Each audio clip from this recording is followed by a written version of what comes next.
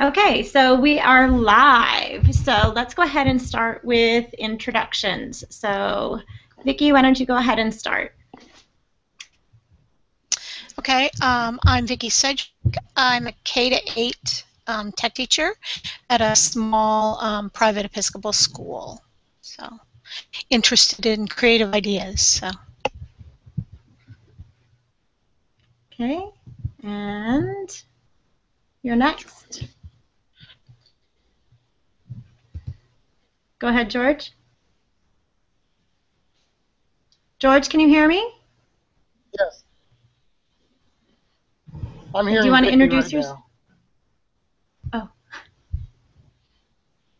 Hello, my name is George Summers. I'm currently the K through 8 computer teacher at Our Lady Mercy School in Merced, and I also teach college classes at Merced Junior College locally a couple nights a week. awesome.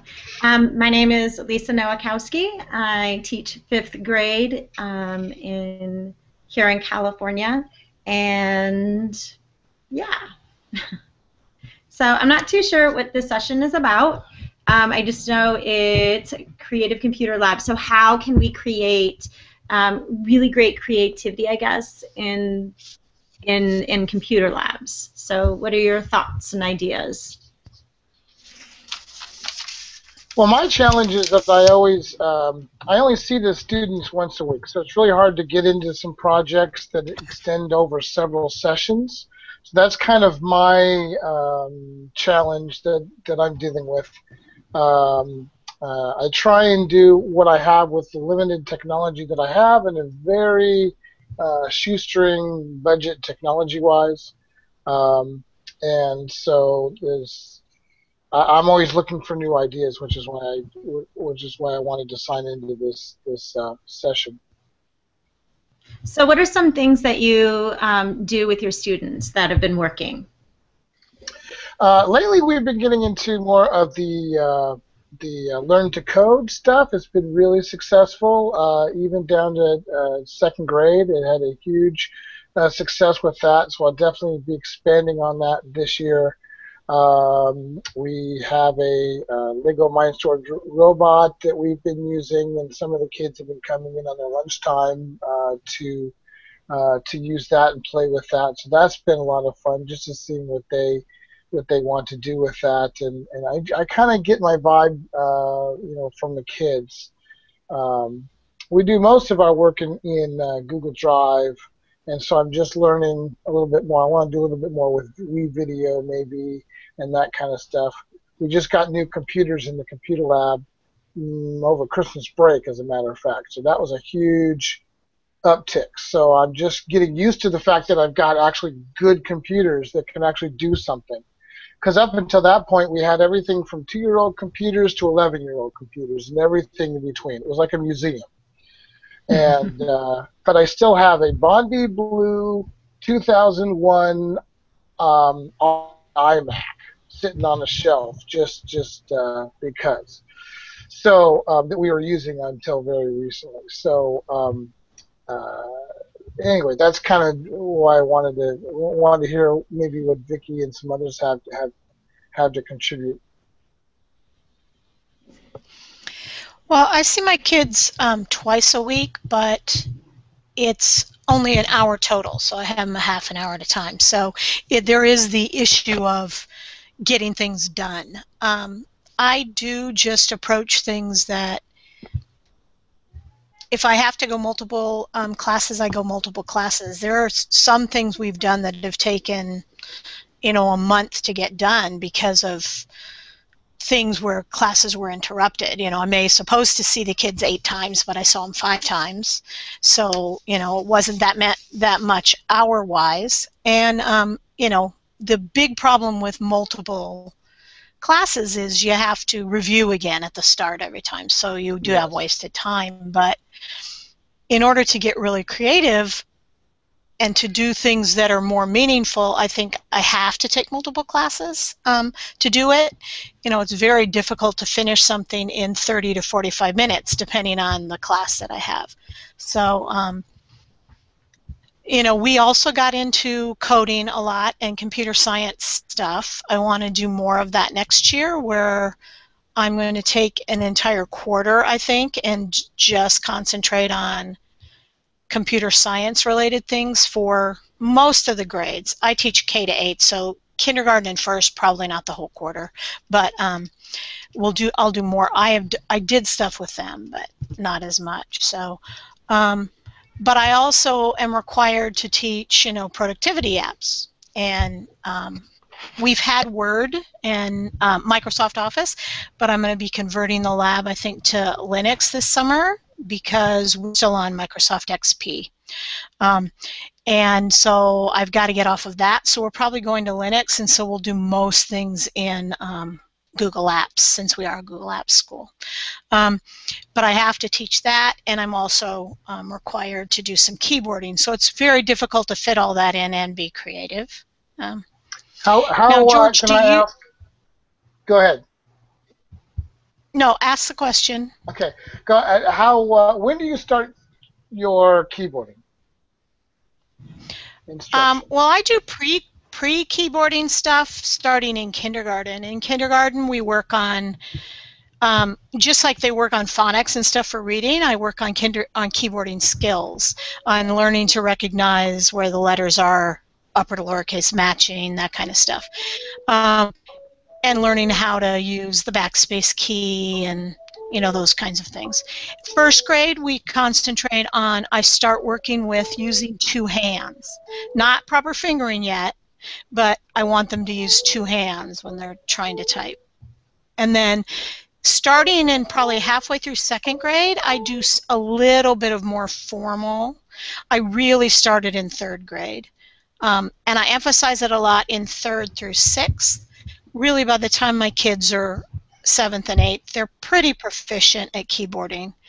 I always think they're not until we get a new student, and then I realize that my kids are much more proficient at keyboarding than I thought they were. Right. Because when we get a new student, they're hunting and pecking, and my kids are not hunting and pecking, even the ones that tend to fight you on using proper hand positions and things like that. So, yeah. But I don't like to waste a lot of class time in it. So typically keyboarding is the first 5 to 10 minutes of class, and then we'll go into something else. I don't like to, you know, spend a quarter on keyboarding. It just seems like a waste of lab time. I mean, I know they need to know how to keyboard, but everything we do, pretty much everything we do is online, so they can go do it at home. And I try and encourage that, and some of them do. Not all of them, but some of them will practice at home, because you can see what lessons they've done. And I give some kind of rewards for the kids that have done the most at home and that kind of stuff. But, you know, I'm not as interested in speed as in doing it correctly, because the ones who do it correctly by the time they hit 7th and 8th grade are fast. So my emphasis is on proper technique. Yeah, you can't have speed without accuracy. So I can appreciate that sentiment. That's exactly what I focus on.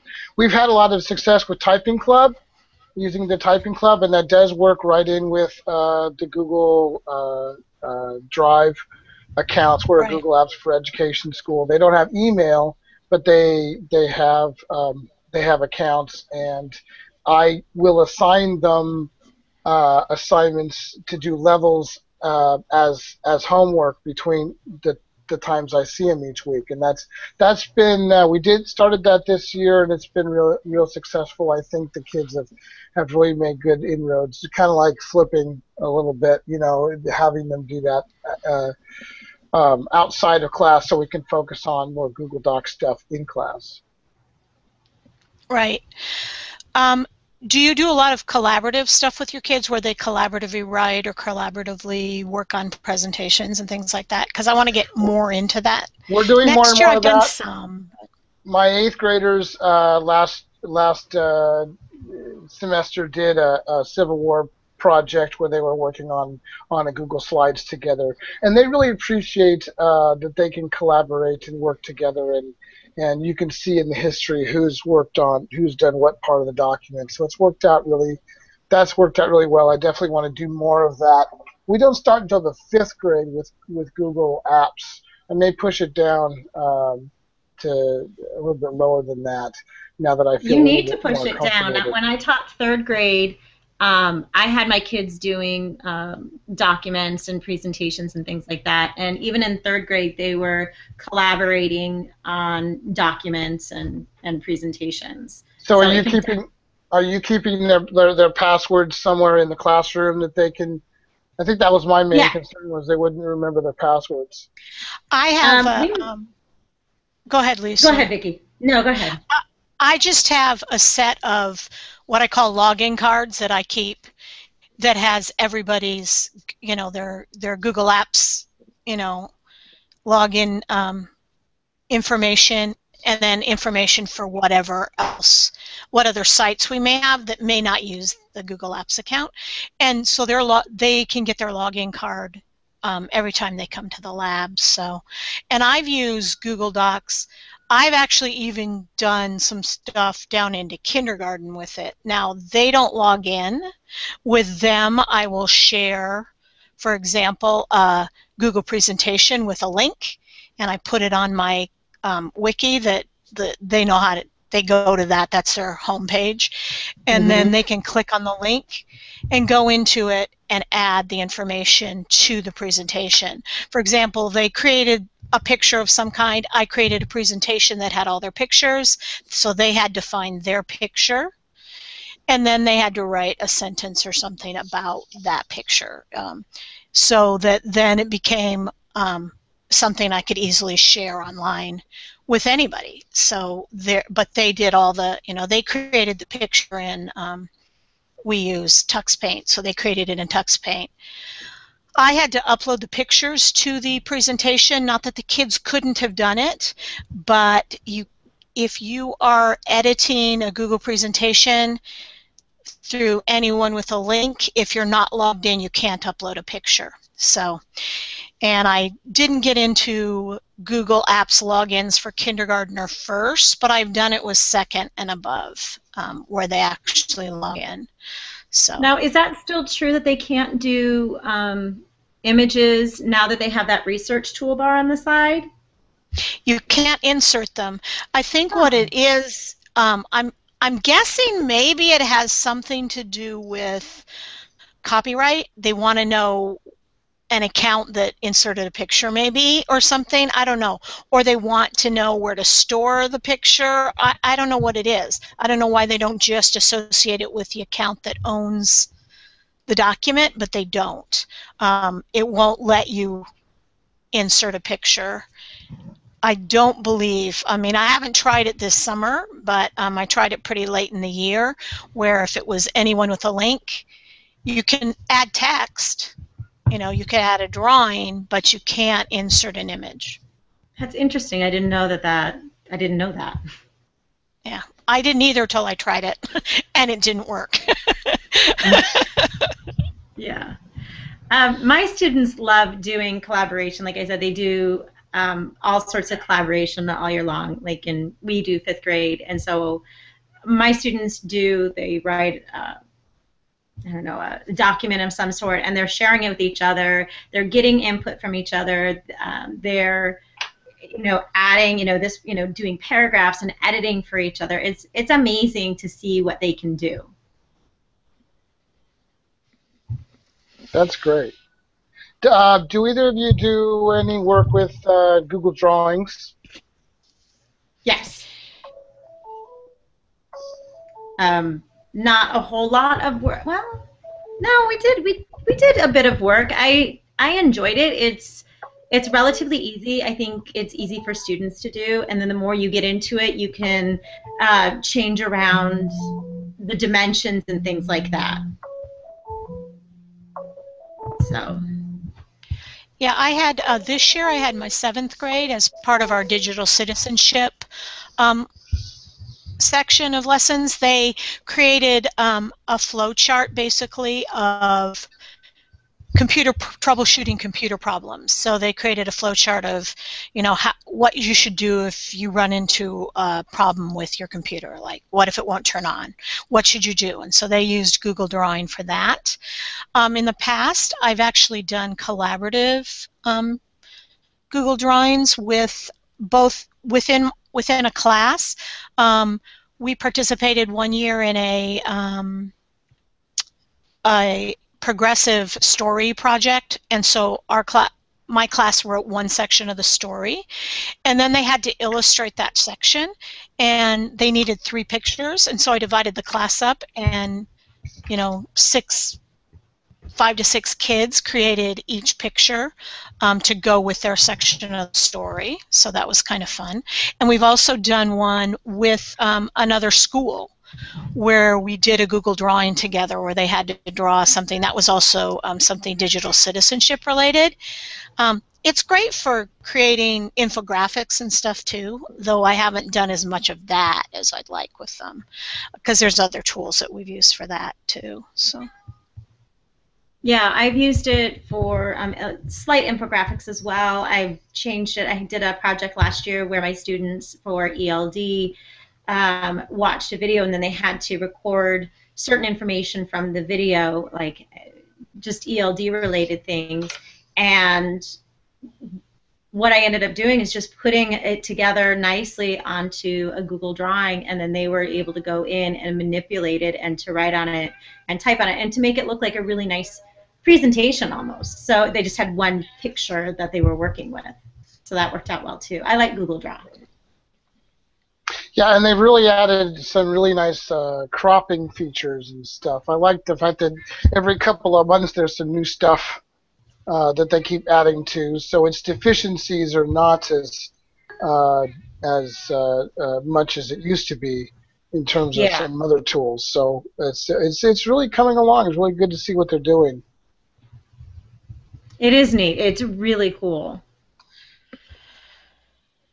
So I'm interested in, George, what you feel was like the most creative thing you did with a class. What was a good creative project that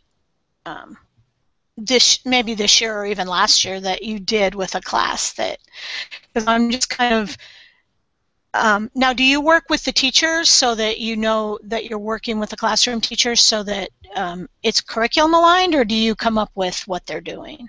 I'm constantly looking to the teachers to go, okay, what are you teaching? How do I reinforce what you do? Because that's my right.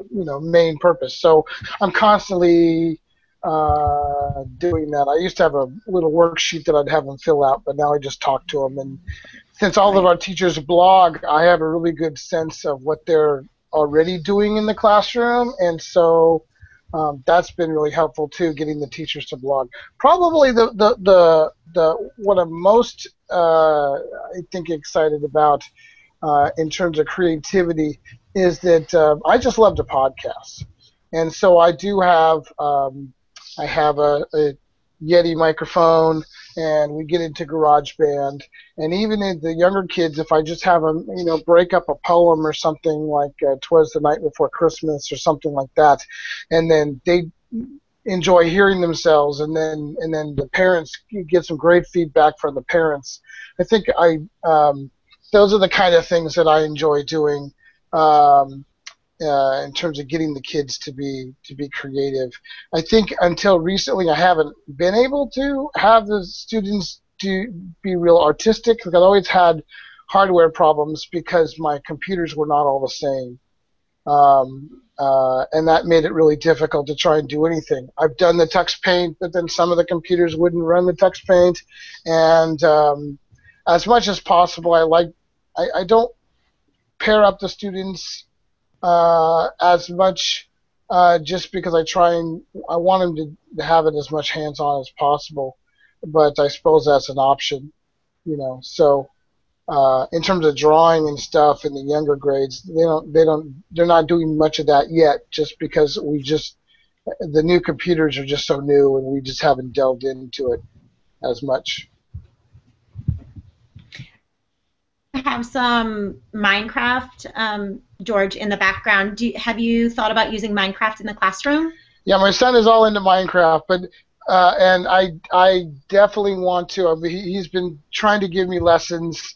I've been working a lot in creative mode, and I think I did something really awesome. And then my daughter who's 16, will come along, and she'll make this ginormous castle on a hill with a 10-foot library. I'm like, oh man. So one of my goals next year is to set up a Minecraft server and get that going, or do something with Minecraft EDU. I want to do that somehow. I don't know how to make that happen financially because our money is just extremely tight, and it barely meets our needs as it is. So, and I'm also by default I'm the IT guy, so we run an open source firewall, and I do whatever I can that's on the cheap, so that I can make things happen that needs to happen in the background. So, but yeah, definitely Minecraft is on my radar. If you need any help with that, John Miller works in my school district, and I'm good friends with him. I can hook you up with him. He's like uber into that, so I can hook you up with him, and he can probably help you and work with you in some way with the Minecraft stuff. That would be awesome. That would be awesome. I just got an account a couple of weeks ago, and so I'm like, I've seen. I don't know if you've seen the Escape Tomorrow mod. That's really cool. You should Google that one. A class developed this over a couple of years, and it's a simulation where they all have to figure out how to work together, and they're all on different islands with different resources, and they have to get off the island before it blows up out of the world, rather. So, yeah, definitely I see the excitement, and my kids are asking, hey, can we play Minecraft? And so I want to do that. I definitely want to do that. I just need to make that happen somehow. Yeah, just either contact me or John Miller. I can get you in contact with him. So John Miller is like my guru go-to for Minecraft. I don't understand Minecraft, and my students try to keep explaining it to me, and I don't get it. I'm like, whatever. It's obnoxious. It's dizzying. I just don't like it. So, yeah. Yeah, I think for me, my son grew up on the Legos, and he's played with the Lego Mindstorms, and he's delved in Scratch. We've been doing a lot of Scratch too at school. That's been a lot of fun. And so he kind of keeps up on that, and I've been trying to learn from him. Yeah. I think kids are the best way to learn from. They get it. They know what they're going to do. Just kind of go with them. That's my general philosophy. Well, yeah, and I learn in the process too, and I want to learn what they're into, and I see that there are some great, some teachers doing great things with it, and you want to feed off the kids' excitement on it and go, okay, what can we do with this? I'm not locked into what I'm doing so much that I can't, build on that and expand in other ways. I want to grow and learn. Right. Yeah, absolutely. Another thing I think you can do inside, since you guys are both Google, is create like digital portfolios and then have the students, do that inside a computer lab. Yeah, I do that. My middle school, and next year I'm going to probably have 4th and 5th do it also, all have Google Sites, and everything they do, they post on their Google Sites. So that's part of the assignment for them. It might be, okay, you're creating, you're doing this thing for digital citizenship, and when you're done with it, you're going to post it on your Google site. So my middle school all has it, and they have for, I think I've done that for the last 4 or 5 years with middle school, and next year my 5th graders have talked me into letting them have it, and then I'll probably do it with 4th also. I think they could probably handle it, no problem. They probably can't handle some of the editing of the sites that the older kids do, but they can handle the basics of pick a theme. Yeah, you'd be amazed. I had a I third know. grade. We didn't do. I just started this year with portfolios, e-portfolios with Google Sites. Did you use a template? Have the students use a template? I have a template that I have them use that I created. Mm-hmm. Basically, it's broken down by grade and then by quarter, and then under each quarter, it's each assignment is just a post, and they just post it that way. And I use, and then they have an About Me page, and they can post whatever they want on it. Like they could post stuff from other classes too. And I always get asked, can I? And I always say yes, and then no one ever does, which is kind of disappointing. But someday somebody will. The only thing I don't let them do is with the older ones, I tell them you cannot link out to your Facebook page or your Instagram account or things like that, because my school is very much I can't identify a student with their picture. So anything that would have a picture posted with their name, I can't have them link out to. So it's just the rule. They can post stuff with their names. They can have their voice on it. We can even post pictures, but not of individual students identified by name. So. Okay. So what do you do with that portfolio data once they move on? What do you do with that? Well, I give them the option to use Google Takeout, and I give them instructions on how to do that if they want to take it with them. I keep them, actually. We haven't, since we're a small school, we haven't run out of accounts yet. So until we run up against the limit of accounts, we just keep them. And I use them as examples, for next year students and things like that. But I give them instructions on how they can use Google Takeout if they want to take it with them.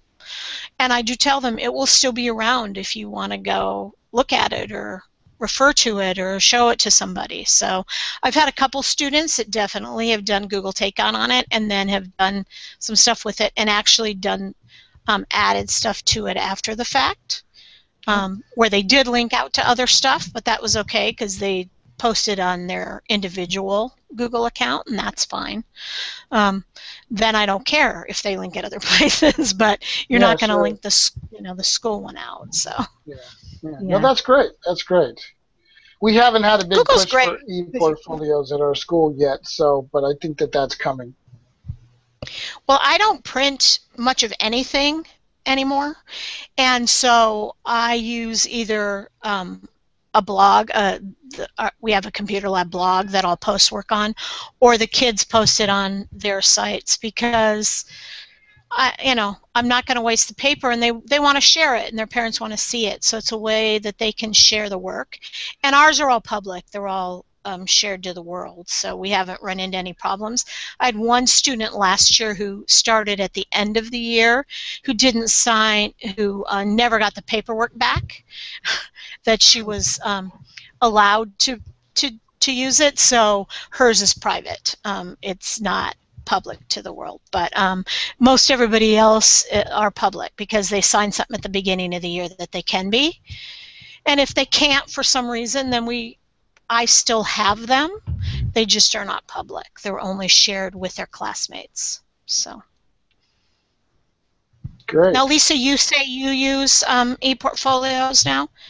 Yeah, I started last year. Yeah. And I kind of set mine up similar to yours, a little bit different. So I set it up so that they could take it with them to 6th grade, 7th grade, and 8th grade, because we're just a K-8 district. And so I have it set up by grade. They have an About Me page, and then in each grade I have it set by trimester, and then in trimester I have it set up with each. I just let them pick one. It was my experimental year, so it was pick up one. Yeah, you know what I'm saying. Just pick one, your best, whatever that you did for math or language arts or whatever. And then they posted it, and some of them wanted to post other things in addition, and I was like, yeah, that's fine. And like they ask and then they never do it, and whatever. Right. So I figure somebody will someday. So exactly. I'm dropping a link into the chat that Awesome. is my our blog. Um, it's not the one that it hasn't got all the work on it that it should have, but on the right-hand side in the sidebar of that are the links to the student e-portfolios from Oh, cool. this Yeah, past 3 I years. didn't put ours up. I didn't know what I was doing with it, so And I was like, they're, okay. Go ahead.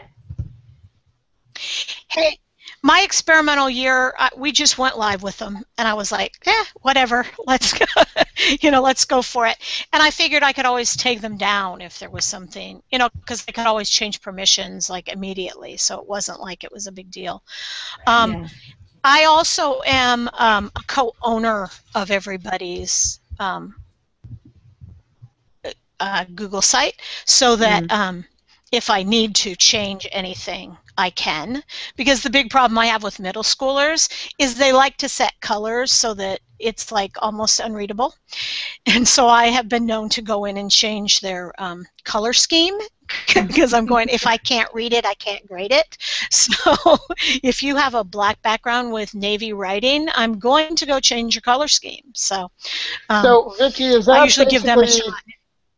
Vicki, is that basically how you do the moderation piece? Is that you let them, you instruct them to post something, they post it, but you go back through and see if it's appropriate or things need to be changed. Is that how you do that?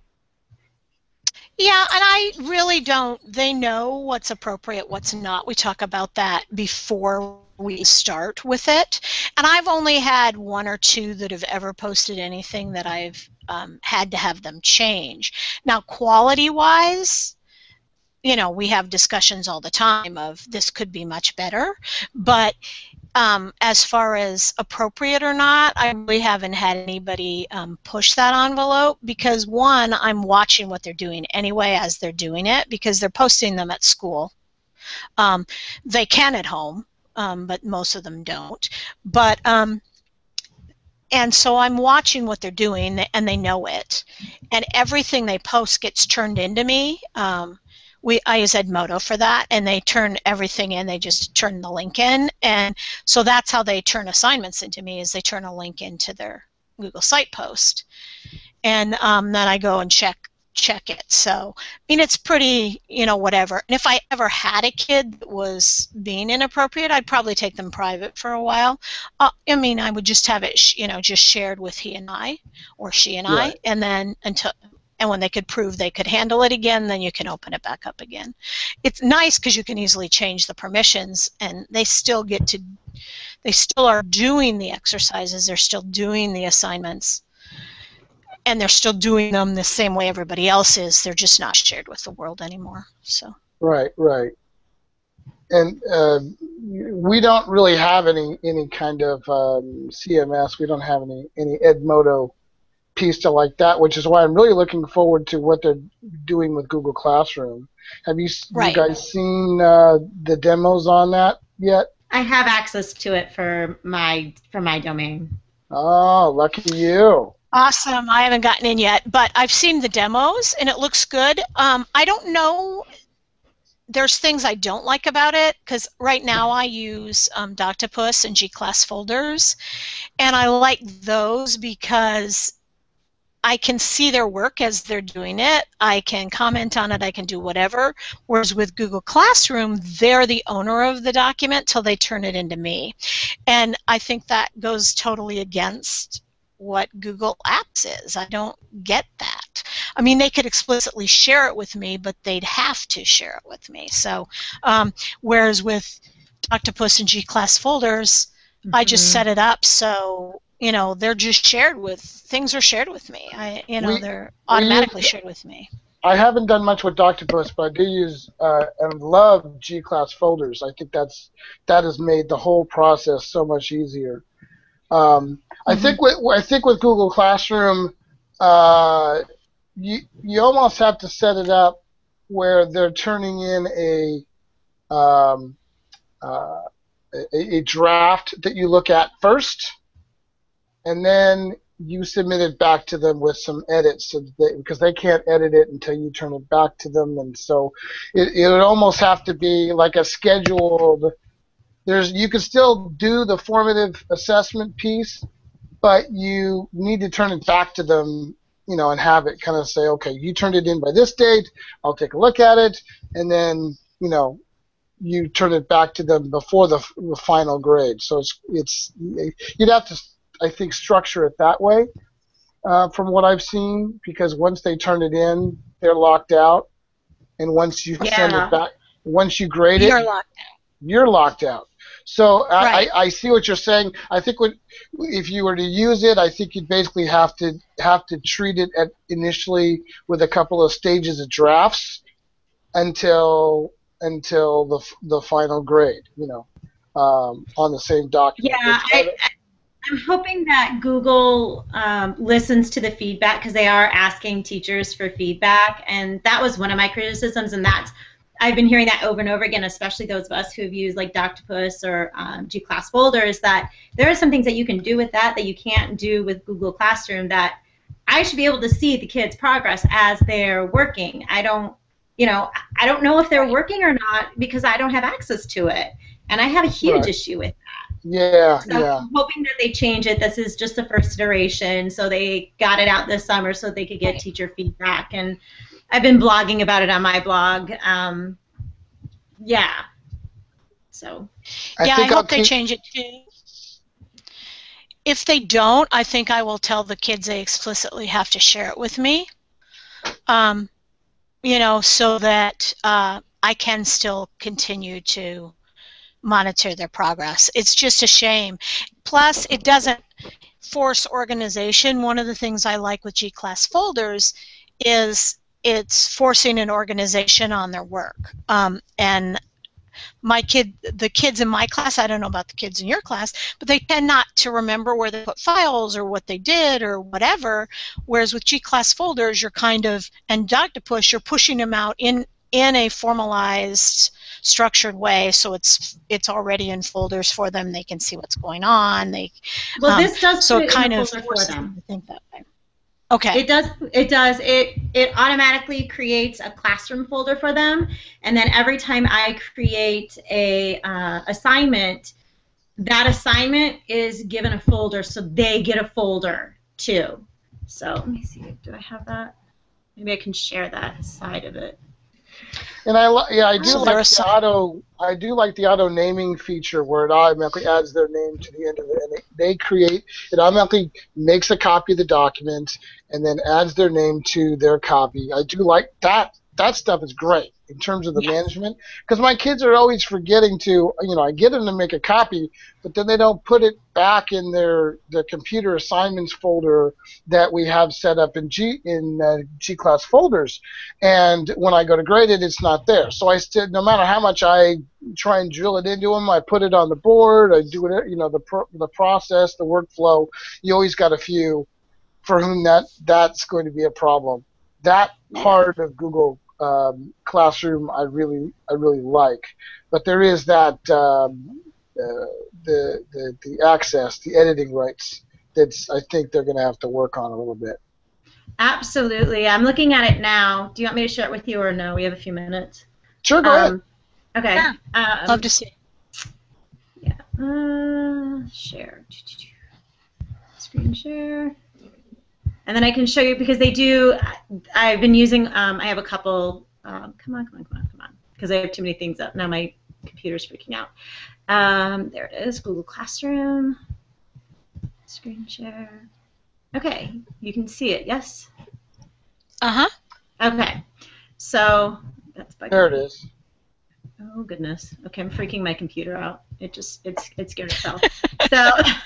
So this is just some random account that I have through my district, and so if I go here, let's go back to Drive. So I just have 2 files in it. It created the classroom file for me as a student. This is a student's view. And then these are all the classes that I signed this student up for. As you can tell, I've been playing with it a lot.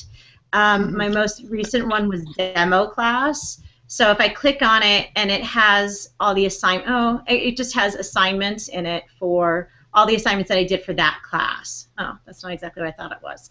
So yeah, so you can see classroom, and then the demo class 1 is the actual name of the class, and then all the assignments will be put in there. So I guess there should be a better way to organize it, but that's how it is right now. But I mean, that's okay. At least they know, as long as they know the name of their class or whatever, they should be able to find the assignment. So yeah, you can search. I mean, the search tools are great. So really, it's not that big of a deal. So yeah, there we go. Am I back? I think I'm back. Yeah, so I mean, it does somewhat organize it for you, which is really helpful, I think, because my students would create things and then they would just have like this big jumble of a mess. I'm like, okay, you have a 5th grade folder, put it inside your 5th grade folder, and I'm like, because I had them do a 5th grade folder, share the 5th grade folder with me, and so now you'll never have to deal with me, sharing anything with me again.